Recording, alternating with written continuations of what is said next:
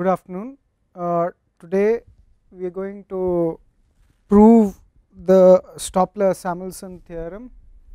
The Stopler-Samuelson theorem says that a rise in price of a commodity raises the real reward of its intensive factor and decline in real reward of its unintensive factor. This theorem dates back to the year 1949, and the relevance of this is in context of the tariffs which are imposed by a country. The US being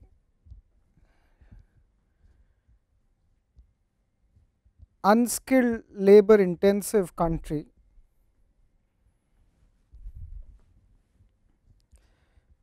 wanted to protect its unskilled sector. So it imposed tariffs on all imports coming to its country which were unskilled labor intensive.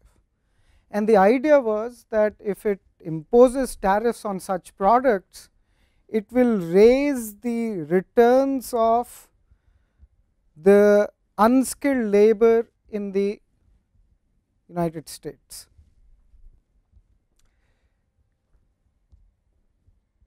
The theorem which is working behind this relationship, which the US believed, is the Stopler-Samuelson theorem. So say for example, you want to protect, India wants to protect its R&D industry. So it can impose tariffs on all the R&D imports which are coming from outside, because then it can protect the interests of the workers working in the R&D industry. Basically, they will be the skilled labor which will be protected by the imposition of the tariffs on the R&D imports from outside. So it has its relevance, and the Stopler-Samuelson theorem is an offshoot of the Heckscher-Ohlin theorem, because one can also understand Stopler-Samuelson in context of the trade which takes place among countries. The trade is Heckscher-Ohlin type, where you exchange products which have similar factor intensities. So according to the Heckscher-Ohlin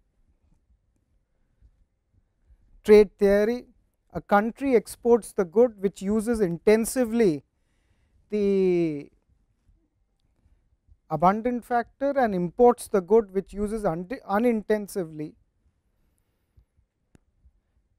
the scarce factor.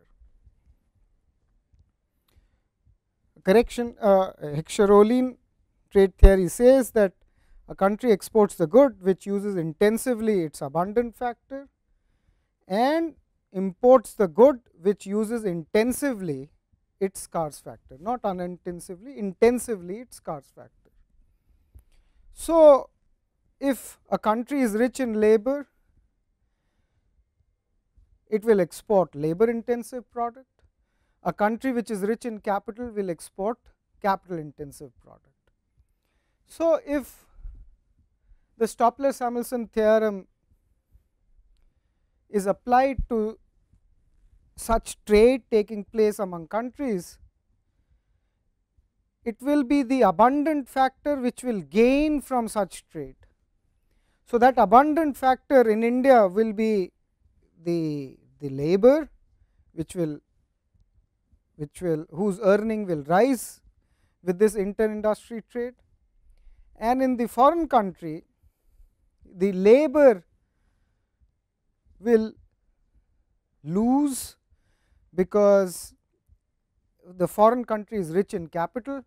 So the rentals which accrue to the capital will be the one who will gain. So, the abundant factor there would be the capital, here the abundant factor would be labor. So, eventually you would see that the abundant factor in each of the country gains. So, if you further work on it, you will see a factor price equalization where the relative wage rates would be the same, the real wages would be the same, the real rate of returns would be the same after this trade, at least theoretically. Empirically, whether factor price equalization theorem holds or not, that is a question which is posed by many researchers. It is to be tested, and generally this factor price equalization does not hold for various reasons. If we go into it, that will be another set of lecture. So, this Toppler-Samuelson theorem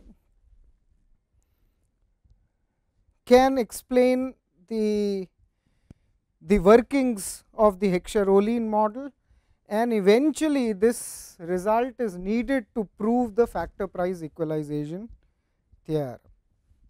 So, we will prove this theorem, and it will be a long proof, but eventually we will prove the Toppler-Samuelson theorem, and then an addition which is the magnification effect, that the rise in price of the commodity magnifies the impact on the factor returns. So, we will prove both by the proof that we will do here.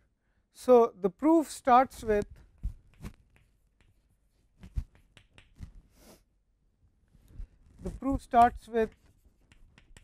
the assumption that there is perfect competition in product and factor markets, so that in the long run prices are equal to the average cost. So, please recall, for the firm in perfect competition, each firm is a price taker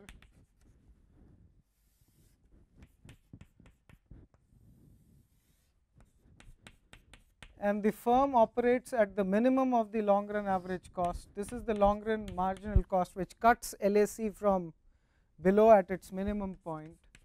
This is the demand curve. So, the firms operate at the minimum of the average cost curve. So, prices are equal to the average cost. So, you have WL1 plus RK1 divided by x1, which will be equal to P1, because there are two commodities that we are considering, and we are also considering two factors of production which are labor and capital. So, the average cost in the first industry is equal to P1, and the average cost in the second industry is also equal to the prices. Now, you can express this in terms of the unit labor requirements. You have WCL1 plus RCK1 is equal to P1, and you have WCL2 plus RCK2 is equal to P2. So, this is 1, this is 2. Now, if you have to work on the proof of the Toppler-Samuelson theorem, then you need to work out the equations of change.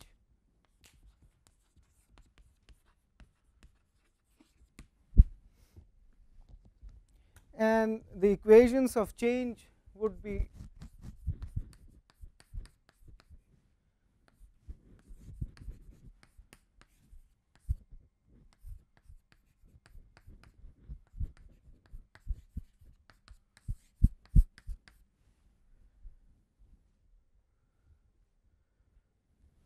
similarly for the second.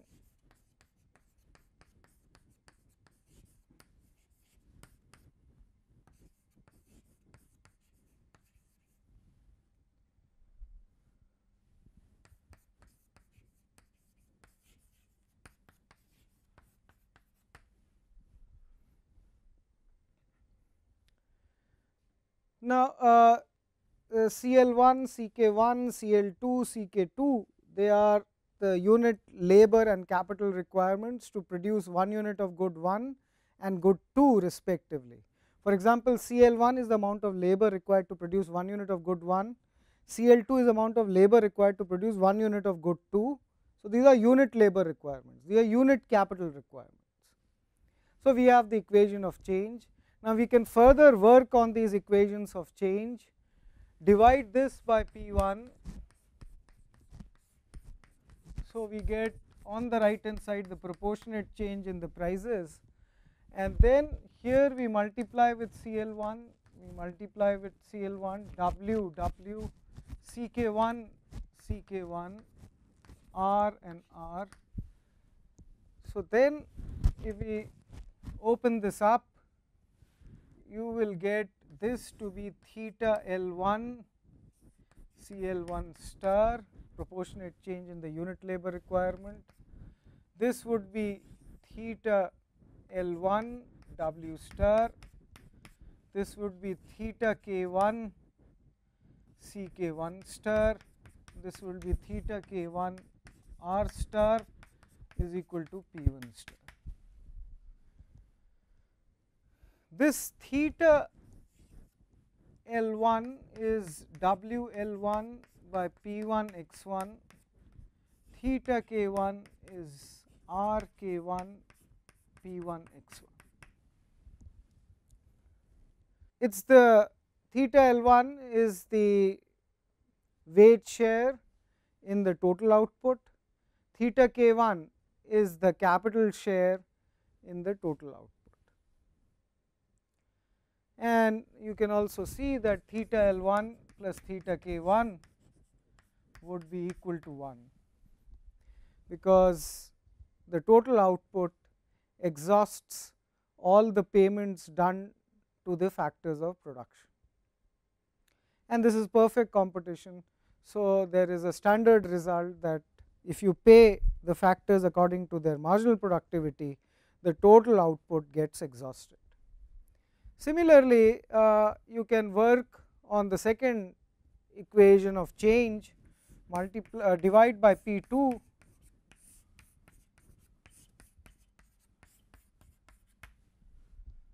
and then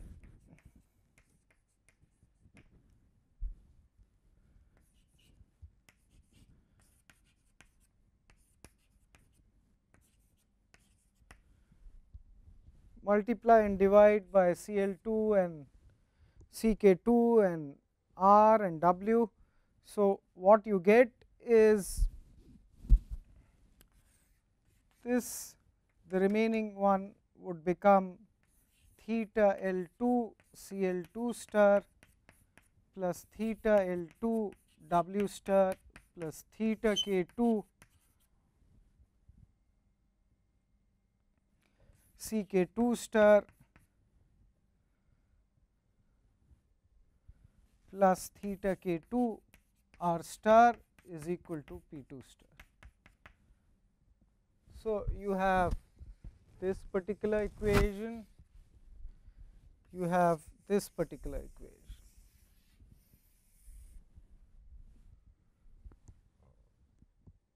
Now,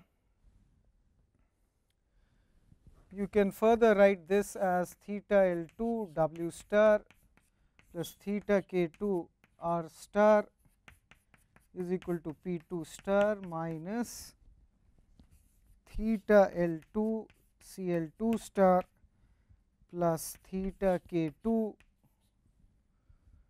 CK2 star.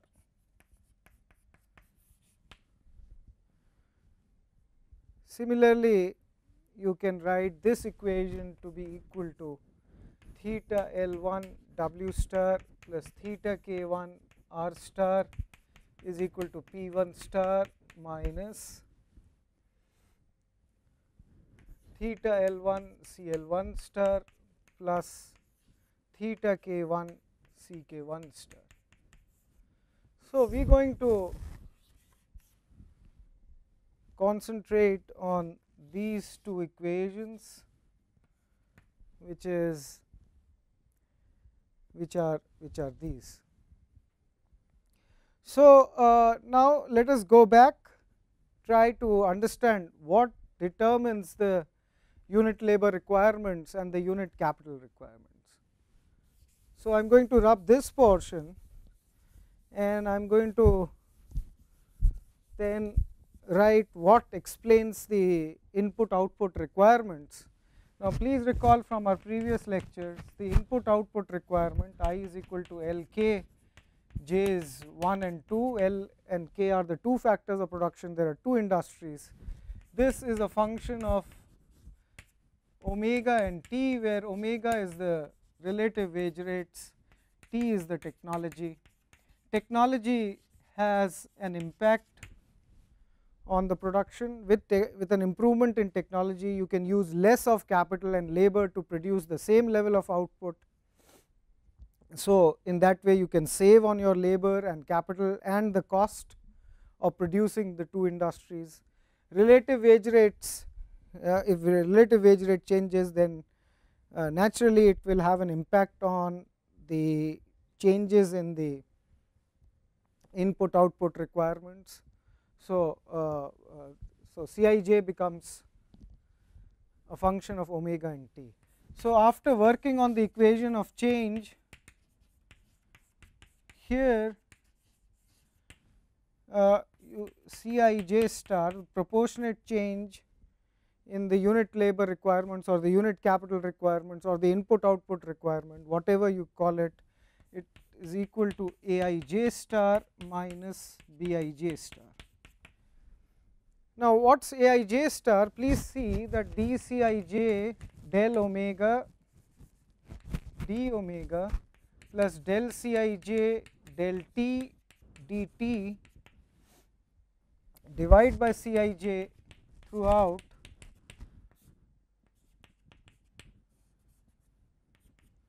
now this is Aij star minus Bij star, where Bij star is minus 1 by Cij del Cij del T dt.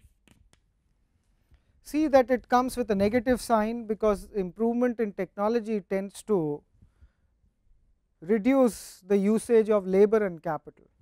So, it comes with a negative sign. So, this Cij star can be written as Aij star minus Bij star. Another thing is sigma 1, which is dk1 by d omega, omega by k1 is k1 star minus L1 star by W star. This is k1 star minus x1 star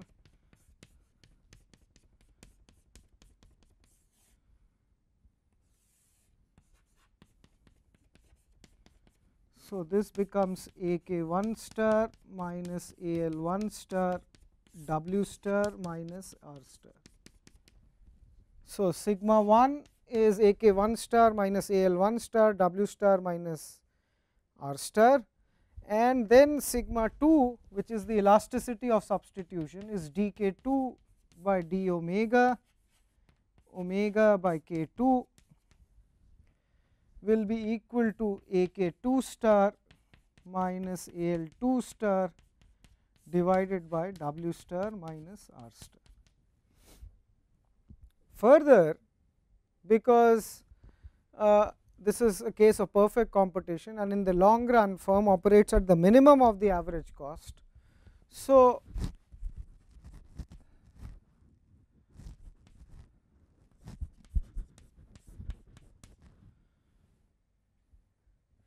this is the average cost. So, WCL1 plus RCK1, this would be minimized. So, the first order condition would be equal to 0. So, you will get W dCl1 plus R dCk1 equal to 0.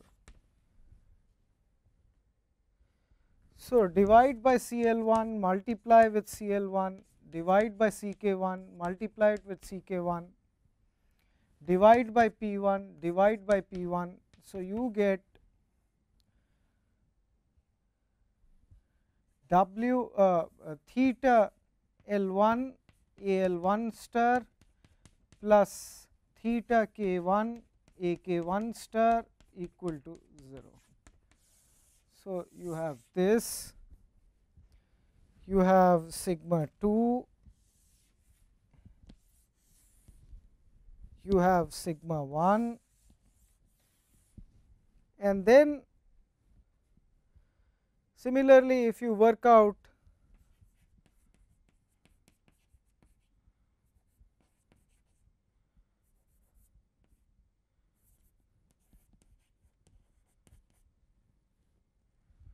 this is the average cost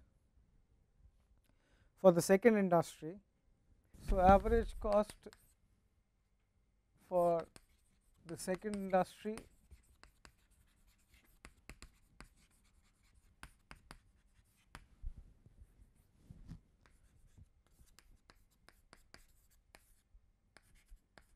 this has to be minimized. So, you get W dCl2 R dCk2 equal to 0.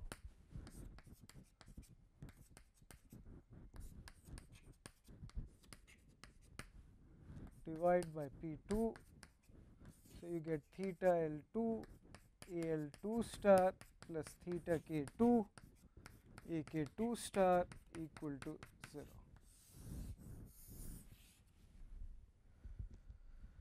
So, then we have got these 4 equations 1 and 2 and 3 and 4, and we need to replace the value of CL1 star and CK1 star, CL2 star and CK2 star, noting that Cij star is Aij star minus Bij star. So, then say if you work on sigma 1 which is AK1 star minus AL1 star, AK1 star from here works out to be AK1 star from here works out to be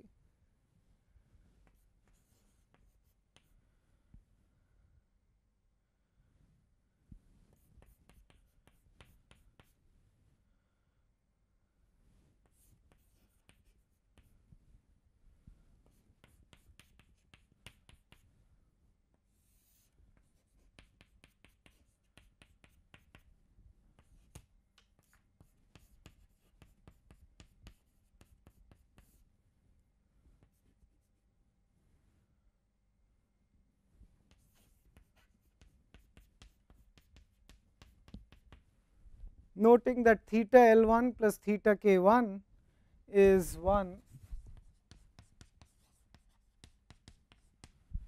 Similarly,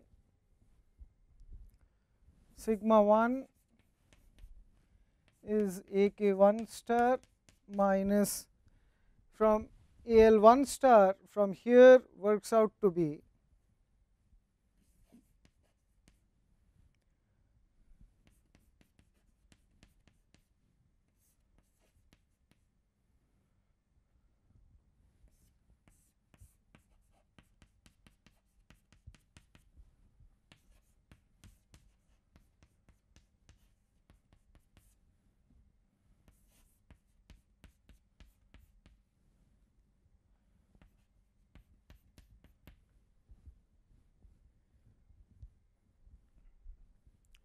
so there is a negative sign here minus sigma 1 W star minus R star theta K1 is equal to AL1 star sigma 1 W star minus R star theta L1 is equal to AK1 star. Similarly, you can work on the second one sigma 2 is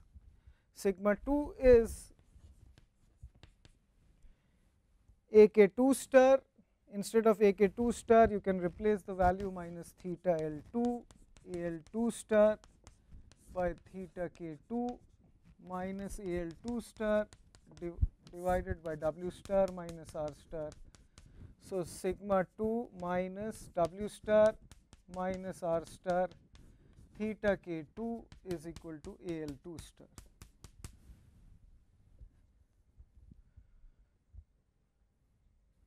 Similarly, if you work on it, sigma 2 star W star minus R star theta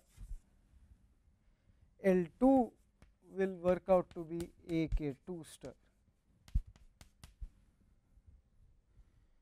So then you can call this as, say, if you have not numbered it 1, 2, 3 and 4. So you have 1, 2, 3 and 4. Now what you can do is replace the value of CL1 star, CK1 star, CL2 star by and CK2 star by appropriately putting up the values of Aij star and Bij star. So then I am rubbing this portion,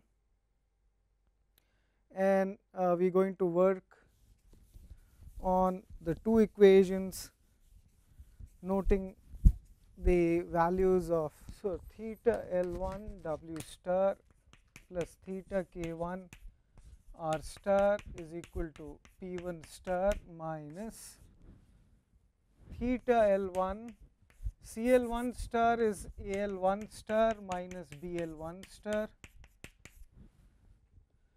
plus theta K1 CK1 star is AK1 star minus BK1 star. So this would become theta L1 W star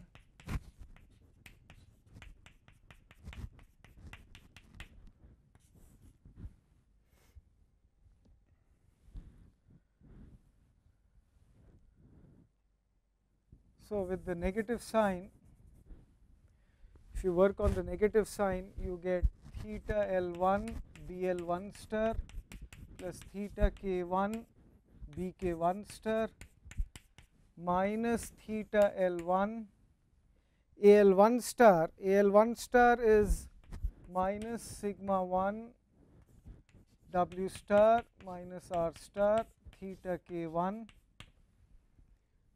and then minus theta K1 AK1 star is sigma 1 W star minus R star theta L1. Now you can see, if you work on, if you can see from here these terms minus theta L1 and there is a negative sign. So theta L1 theta K1 sigma 1 W star minus R star and minus theta K1 theta L1 sigma 1 W star minus R star, they will cancel each other, because there is a, this is plus, this is minus. So you are left with theta L1 W star plus theta K1 R star is equal to P1 star, and we call this term the impact of technology as phi 1. Why is this as an impact of technology?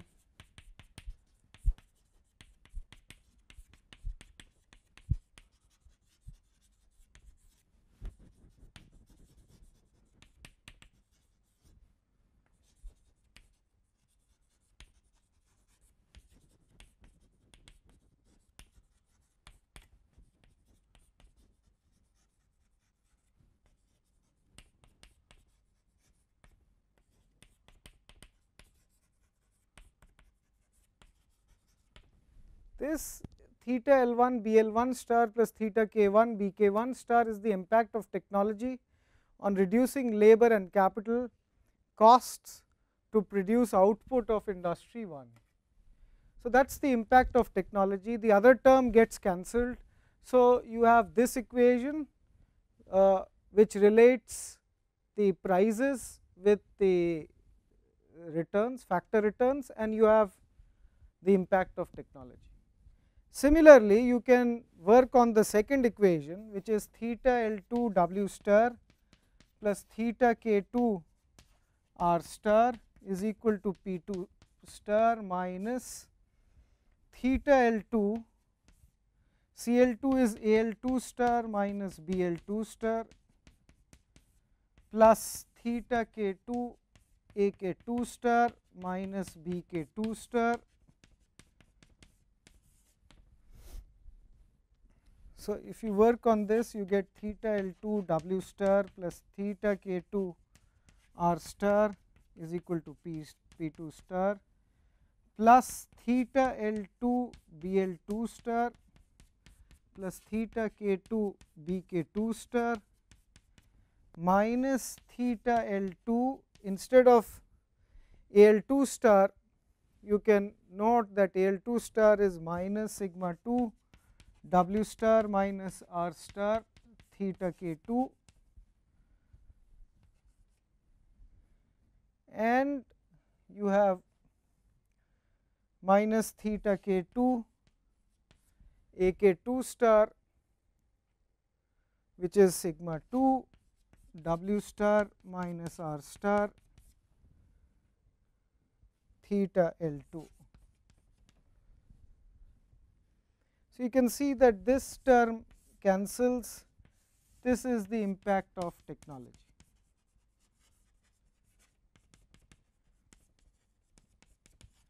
This is the impact of technology on reducing labor and capital cost to produce output of industry 2.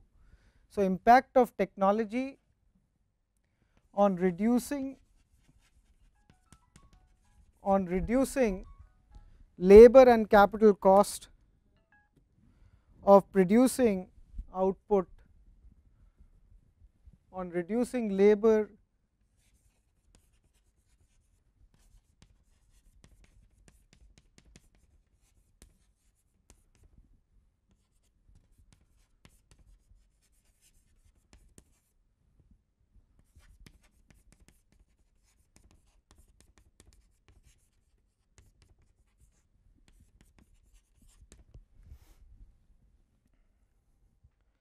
and we call this as pi 2.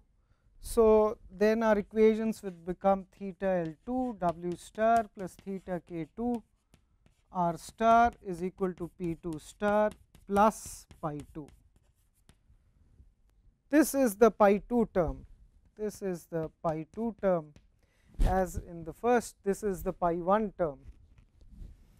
So, now we have got our equations. We have got two equations and two unknowns. You have to solve for W star and R star. So, let us solve for W star and R star. So, theta L1 W star plus theta K1 R star is equal to P1 star plus pi 1, theta L2 W star plus theta K2 R star is equal to P2 star plus pi 2.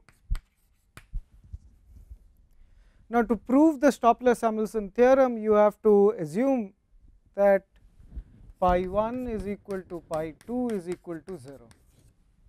That is, there is no change in the technology.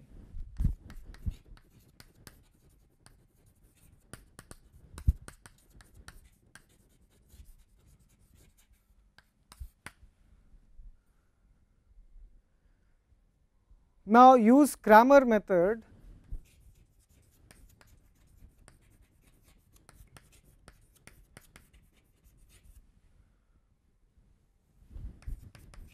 to solve for W star and R star.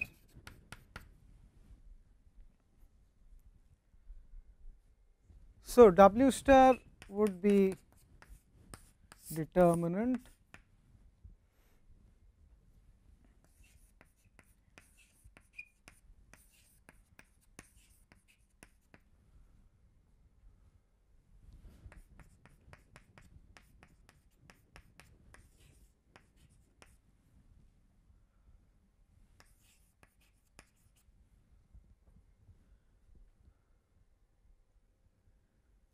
and R star would be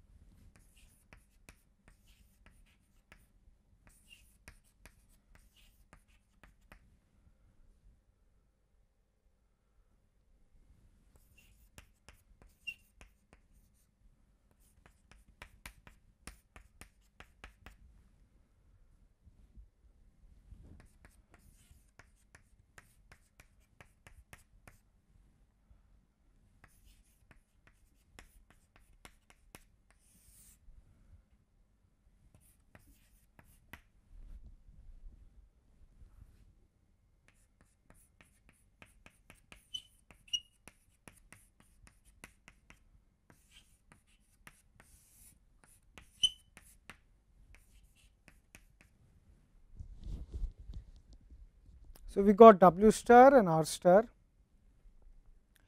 Now, this determinant theta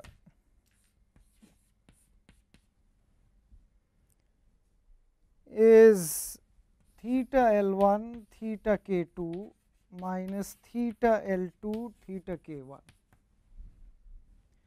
Now, theta L1 plus theta K1 is equal to 1 and theta L2 plus theta K2 is equal to 1.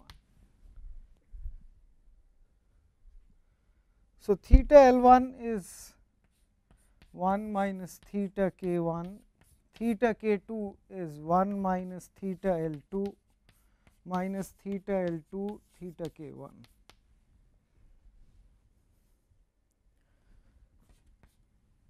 So, this becomes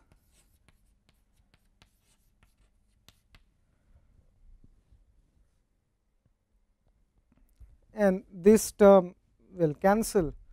So, then there are two things which come out. One is, one can be written as theta L1 plus theta K1 minus theta L2 minus theta K1. So, this and this cancels. So, you get theta L1 minus theta L2, and this is also equal to theta L2 plus theta K2 minus theta L2 minus theta K1. So, this and this cancels. So, determinant theta is theta L1 minus theta L2, which is equal to theta K2 minus theta K1. So, this determinant is equal to theta L1 minus theta L2. This is also equal to theta K2 minus theta K1.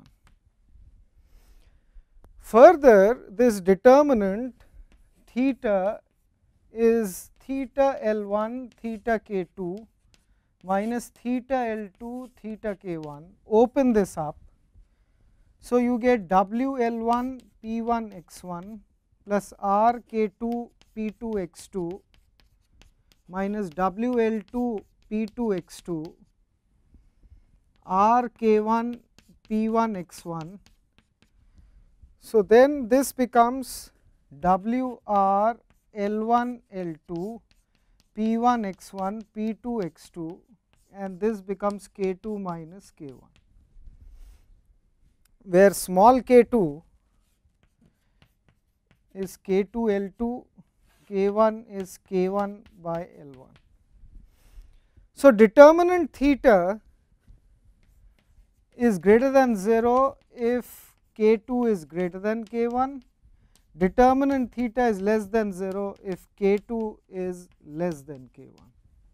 So, please note that determinant theta is theta L1 minus theta L2 is equal to theta K2 minus theta K1, and also note that determinant theta is greater than 0 if K2 is greater than K1, and determinant theta is less than 0 if K2 is less than K1.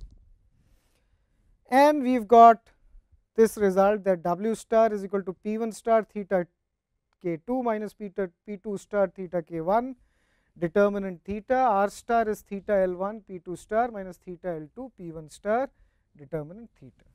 Now, we have got all the ingredients to prove the Stoppler-Samuelson theorem. Now, namely that the determinant theta is equivalent to these two component, and determinant theta is greater than 0 if K2 is greater than K1, determinant theta is less than 0 if K2 is less than K1. So, we will work on it tomorrow, and we will prove the Stoppler-Samuelson theorem and the magnification effect. Thank you.